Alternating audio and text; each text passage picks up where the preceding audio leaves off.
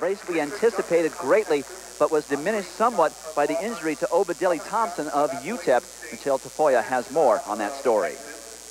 Well, University of Texas El Paso coach Bob Kitchens put it mildly yesterday when he told me that he and his top sprinter Obadele Thompson were disappointed by the fact that Thompson's success here at the NCAAs was stunted by an injury. Thompson would have challenged in both the 100 and 200 meter events had it not been for some of the most disheartening moments in this meet.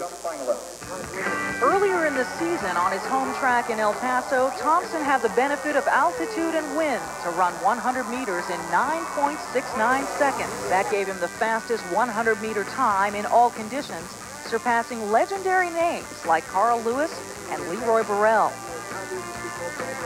But in the 100-meter semifinal, Thompson felt a twinge in his right groin muscle at about the 60-meter mark. He tightened his stride, but finished with a win in 10:17. After crossing the line, Thompson pulled up, hushing the crowd and startling his coach and trainers. Thompson was due to run the 200-meter semis 2 hours later, and if he couldn't, he would be out of the meet entirely. What came next was over an hour of therapeutic massage, stretching, ice treatments, and nervous assessments. I don't think that if there's a lot of pain, we won't run. If he can get it warm and it feels all right and he's in control of it, then we'll probably run. If we're not, we probably won't. Thompson made the decision about 15 minutes before race time. He would run. After a strong start out of the blocks, it appeared as though Thompson could even win. He was relaxed through the turn, but about 20 meters into the straightaway, Thompson pulled up again, unable to finish.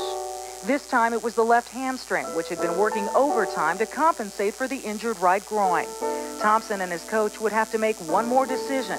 With rest and more physical therapy, could he come back healthy enough to compete in today's 100-meter finals, risking further injury?